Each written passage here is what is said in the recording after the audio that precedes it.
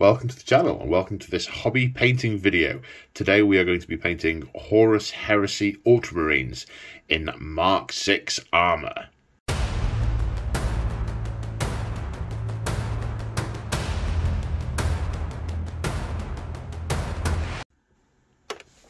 So here are 4 examples of minis that are already painted.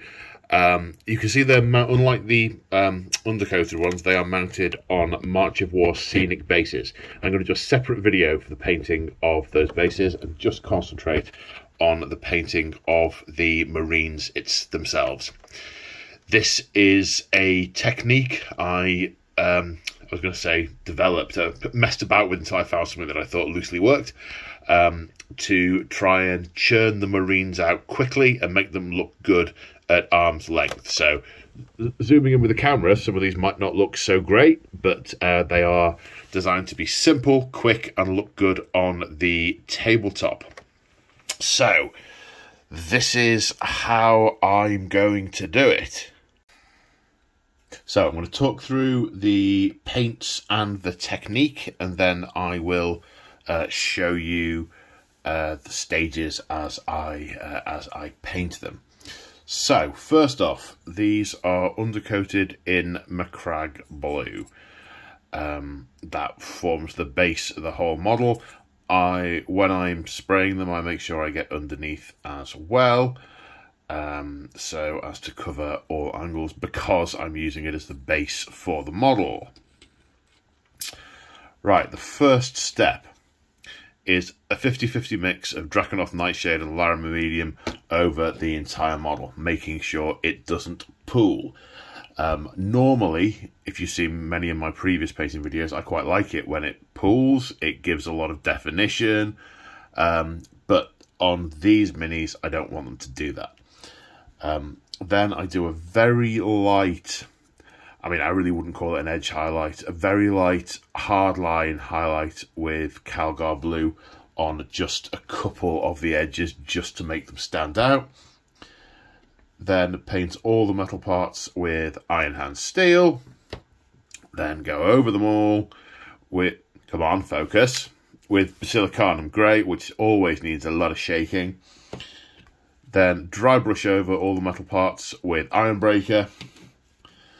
Then over the black parts with Black Templar.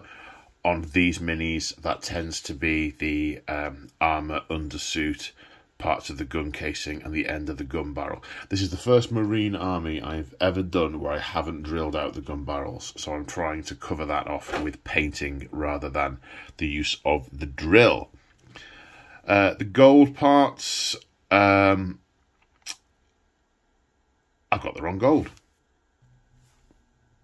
Right, you didn't see that. Seamless. The gold parts painting in Retributor armor. I'll tell you why I've got the wrong gold out, is because the scenic bases use that colour gold, and I'm actually filming both the videos at the same time, and they've just got a bit jumbled up, is all. So all the gold parts with Retributor armor, and then some of the gold parts washed with Seraphim Sepia. Some of them don't need it because there's enough definition from the Drakenhof to provide shade around it. I'll show you what I mean when I do it. Then Mephiston Red and Evil Sun Scarlet for the red parts, the eyepieces, the lenses, that kind of stuff. And then a touch-up with MkVI Blue anywhere I have made mistakes. Now, there are a couple of other colours with this technique that I use for the other miniatures, so the likes of the sergeants with shoulder pads. There's some sort of scroll work on the Legion Vexillas. So I will cover those in another video, but for completeness, the paints I use for those are Corax White and White Scar, and then the other thingy bobs, Morghast Bone with sepia over. But I will cover that in another video. So they're the paints. That's loosely what I do with them. Let's get cracking. Okay, so the first step is to get the shade down on the mini. So I have put 15 drops of Drakenhof and 15 drops of Laramum in here, giving it a good stir. I like to use one of these pallets with the little mixing things. I think it was like a couple of quid from Amazon, and I've measured out the things with a pipette because I find it's more readily reproducible than brushes full. Yeah, and I've got, what have I got here? I've got a Citadel shade brush. I find these are quite good for the random inkings of things. They're good at sort of, they've got stiff bristles, so you can wiggle them into the cracks. Getting both the leggies done. Now I know technically I only need to paint the parts of the model that I am going to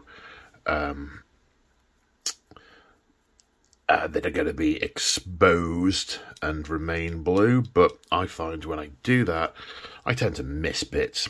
So what works for me is to just paint the whole mini. If there are bits that I am absolutely definitely not going to put any blue anywhere near, like the bolt gun, I will leave that out, but only because that's an easy absolute thing to be able to avoid. So you get the gist. See you in a mo. So this is always the problem I find when painting small batches. I prefer big batches, at least sort of batches of 10, because they take a long time to dry. I want to highlight this one. The ink's still wet, so I've got my USB fan pointed at them, but we still have pockets of wet wash that cannot really do anything about. Okay, so now these are dry, and I've had a few camera-related issues that I have hopefully resolved. I'm onto the Calgar Blue. I've put a blob of it on my wet palette and mixed a fair amount of water in with it. I want it to be fairly thin so it flows easily off the brush. Now, I'm not going to go highlight nuts on the model. I just want to pick out a couple of key things just to make it pop. Raised ridges, I'm going to use the flat of my brush just to let the colour just sort of ping off on the top of it, makes it slightly more three-dimensional. Occasionally, and I don't do this on all of them, do that on the toe caps. Can also, if I'm feeling so inclined, do it on the ankly bits. But normally, kneecaps, corners of the shoulder guards, shoulder pads, I should say. What's a shoulder guard?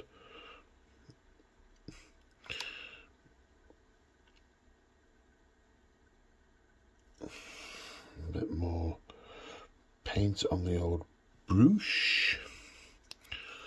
And then key here is control. Putting my hands together like this means I get a lot more control over the brush. I've got a bit too much paint on this one, but looks like I'm getting away with it. It's coming off a bit thicker than I would otherwise choose. But that, I think, looks like it just... Oh no, there's not enough on here. Do that bit again. It just makes those hard edges come out. But the other thing, and this is the most skill-related thing on the entire mini, again, fingers bracing and get the paint right, and I might need a couple of goes at it, so I might sort of quickly swipe it off with my finger if it goes wrong. It's just a tiny line down the nose and down the forehead. Just gives it a little bit more of a three-dimensional look from certain angles. And that's all I'm going to do from a highlighting point of view, because it's a faff, and you either do the whole, in my opinion, you either do the whole model to the nth degree to get an overall effect, or you just need to do a couple of little bits. And normally, if I can, I would do those with a dry brush, but with the nature of the sharp edges, it would smear too much over the shoulder pad, which I don't want it to do, which is why I'm doing that sort of weird sideways on highlighty thing. Right, now we're going to move on to the metal parts of the miniature. I've got my blob of Iron Hand steel on my wet palette, and I've put a little bit of water from my clean water to the side. So I'm going to thin that a little bit and get some on my palette. What am I using? I am using Artis Opus S-Series? S-Series 200. That's my staple brush that I use for most things. Now, what I tend to find is I need a bit of a system to try and avoid missing bits on the Mini. So the first thing I do is the pipes. There aren't any pipes on this one, so actually I'm going to do this one first. First thing I do is the pipes. There are pipes up. 1 minute. Okay, so we just rolled across the palette and managed to miss every single bit of paint. Jolly good. Yeah, the pipes, front and back. There's normally a few, 2 or 3 on the cover suits. I think there's only one of the frames that doesn't have them. So it's not a big thing to be terribly precise with it, because I'm just going to put the contrast over the top. Right, holster. Next, there are a couple of silver buckles. Now, the rest of the holster is going to be black, so I'm just going to be quite slapdash with this to get it on there, and then the rest will get covered off when I put the black in around it. A bit more careful with the hilt of the gun. Okay. Then we have, has he got grenades? He has got grenades. So there's this pouch, which has got a skull and a couple of blobs, and then a grenade. Get those over there as well.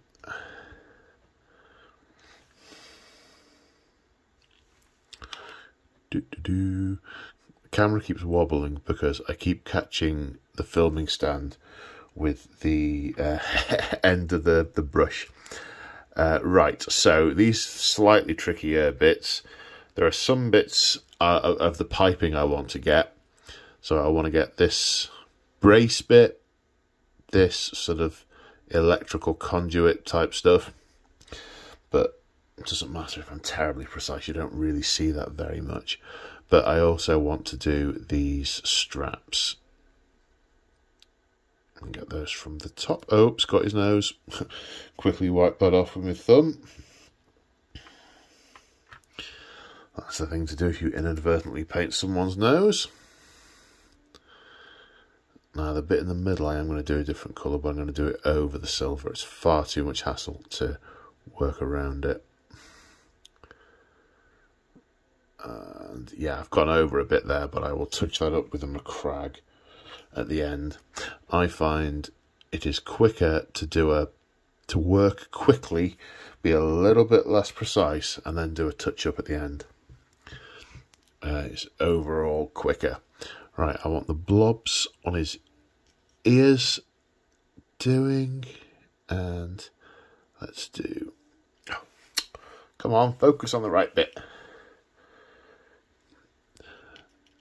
And do the little bit on the top of his head, and I'm just going to run the brush down sideways down the pipe to get it to take a little bit of the pigment there. Okay, then I'm going to move on to the backpack. Going to do the vents.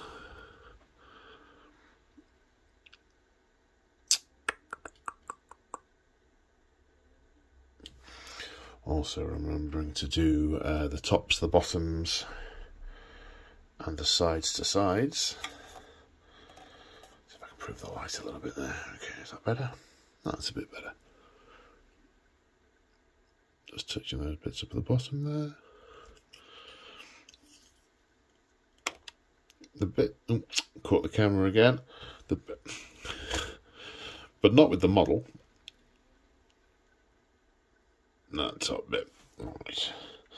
The next few stages are going to cover up a multitude of sins anyway, so I'm not too bothered if I'm a little imprecise. I'm happier than I'm going quicker.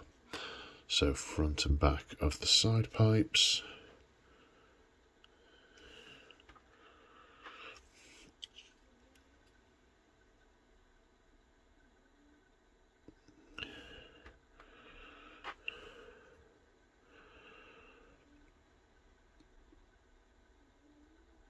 Right, those pipes are done. Right then, so now the big vents are also going to be silver, so I'm just going to squodge it around inside the exhaust vent. Oh, what have I done? Oh, I've got some silver on the shoulder pad and it's not coming off. I must have been earlier. Right, well, that's a great opportunity to illustrate the tidy up. Okay, so filling these in as well. Then round from the side, just sort of tickling it up to the bit I want to stay blue. That's not on the camera. That now is on the camera.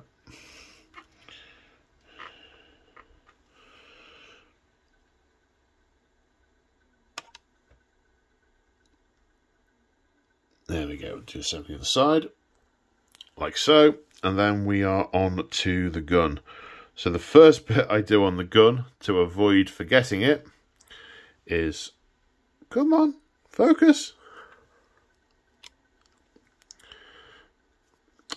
Come on, camera, don't be silly. There we go. The first thing I do to avoid forgetting it is the just the handle. I'm not going to try and do the whole thing, we only see that bit. Then I'm going to start on the rest of the magazine, front and back. Go around the model sort of sideways on and wiggly, just to try and get up to the blue, but not onto the blue. Same around the hands, and same on the back, avoiding the hands. And then it looks a little bit like that. Right, so now we've got our Iron Hand steel painted on the minis. It's Basilicanum Grey. Now this one gets loads of the pigment dropping to the bottom of the bottle? Tub. To the bottom of the pot. Pot, that's the word. So I need to give this one a massively good shake to redistribute that before applying it over all the metal areas. Looking a little bit like this. I've not spared the brush. I've spared the paint, but no, I've not been sparing with it, and I've coated all the metal sections. I can easily go over on the areas which I'm about to paint with another colour, so I haven't needed to be too careful on these buckles and things, but I need to be more careful on the back. So there we go. Okay, so having done that, firstly, these things, they're great for contrasts and inks. Yeah, they are incredibly difficult for cats to knock over. So, love these. Yes, the one thing that you'll notice is that it has seriously dulled down all the metal. And that might be exactly what you want on certain parts, but not necessarily on others. So, Iron Breaker is a nice, super shiny. It's not the shiniest. There are other shinier shinies, but this is sufficiently shiny to get the effect that we want on these guns, to just pick out some of the edges and the vents to look a little bit more shiny, and some of these other bits and bobs. So what I am going to do is I am going to, with a dry brush, normal GW small dry brush. I like these. I think they're very effective. Although this one has, where are you? This one has started to splay a bit, which makes it a bit trickier to use, but it's still viable.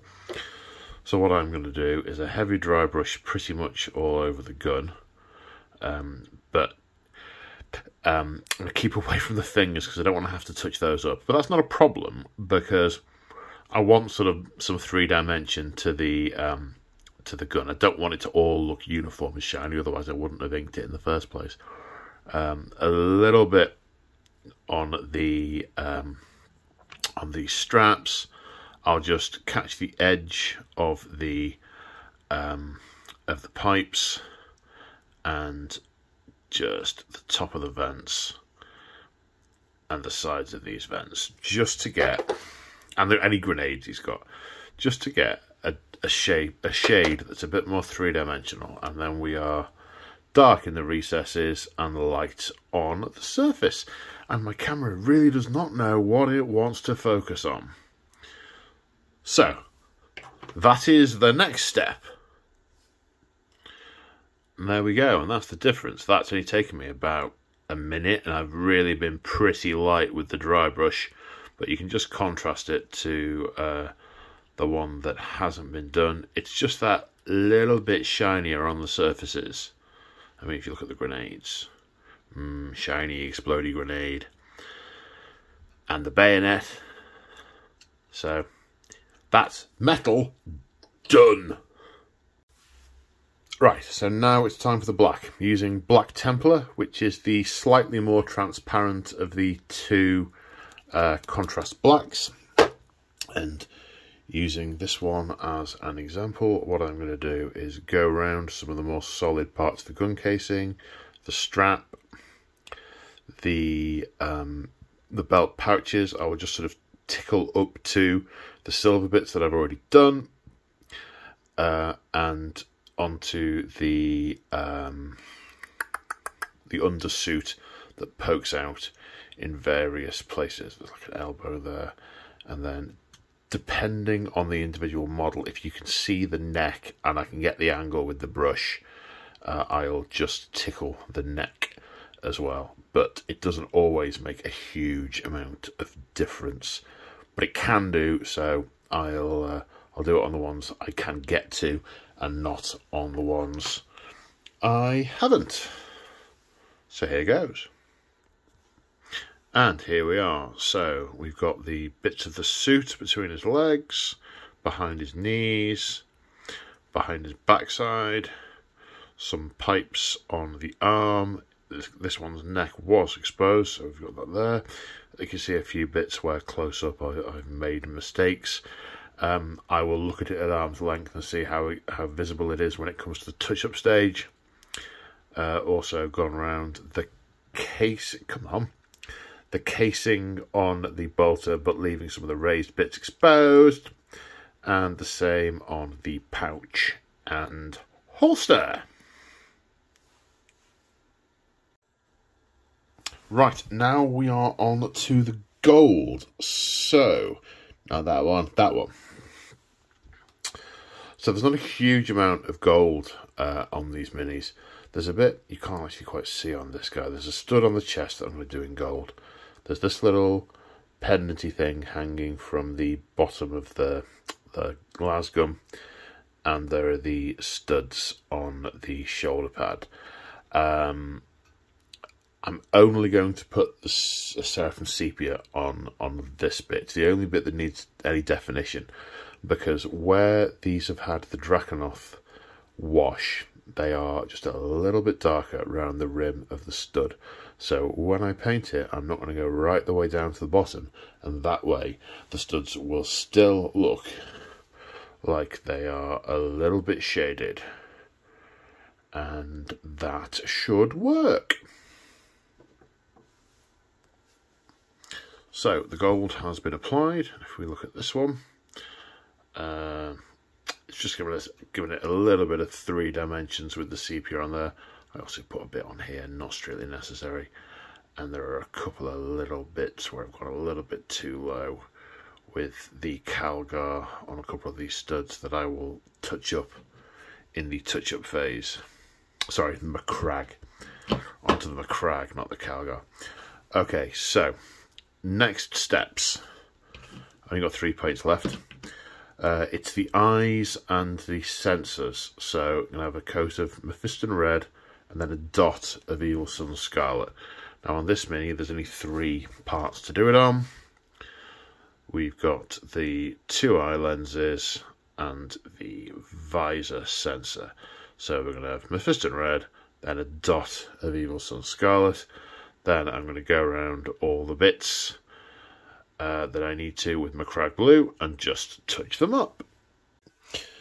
And there we are. The main paint job of the Mini is now complete. And I really like the way that just the addition of a couple of little bits of red and a couple of little bits of gold turned the model from looking, really only partly complete to pretty well finished. So, what I'm going to do now is get these minis onto their bases, which will be covered in the basing video, which should be the next one after the next one in this series, and then we'll do the transfers. And here we have the finished models. You'll notice they are stuck to their scenic bases. Huzzah! Scenic base video will be the next one of this series to come out. They also have their transfers on. They've got the tactical markings on each shoulder and where have they gone? Yeah, and also an old Third Ed era word bearer symbol on the corpse on the base. So for transfers, I use Microset and Microsol. They're a great combo. They work really well for that painted on finish. No, I'm not sponsored by Microset and Microsol, but they work really well. The claw of Fast Panda fame showed me that years ago, first on his 40k Alpha Legion, and I was totally converted ever since. What you do is you paint these are numbered. Like Microset is number 1. Microsol is number 2. You paint the Microset onto the shoulder pad first, then you apply the transfer, then you paint Microset over the transfer, taking care not to dislodge it, then you let it dry, then you paint Microsol over the top, and it just softens the transfer and lets it mould to the pad. You might need to, and then you let it completely dry. If the transfer is not completely flat, you do another set, another application, and you keep going until you've got a smooth transfer. Smooth, with a capital, smooth. And there we go. We have our 4 tactical marines. Now, why 4, you might be asking? Well, I have 2 units of 10 tactical marines. Each one has a Sarge, a Legion Vexilla, a Vox, and an Augur scanner. But with the extra 4, which I got off eBay, got just a normal sprue off eBay, with the extra 4, I can then combine those 2 10s into a single 20 without having the problem of 2 Sarges, 2 Vexillas, 2 Voxes, etc. So that's why the 4, and I thought, aha, I will make the video of them. And I don't know why they're on there. Whoops, continuity error. There we go. Hope you enjoyed this video. Let's get some vaguely zoomy close up. That's the final result. Hope you enjoyed the video. If you want to support me, check out the video. It's late. The video description. There's a bunch of different ways that you can do that if you want to, like channel memberships, joining our really chilled narrative hobby Discord, stuff like that. But I hope you enjoyed the video. I hope you found it useful, and I will see you in the next one. Bye for now.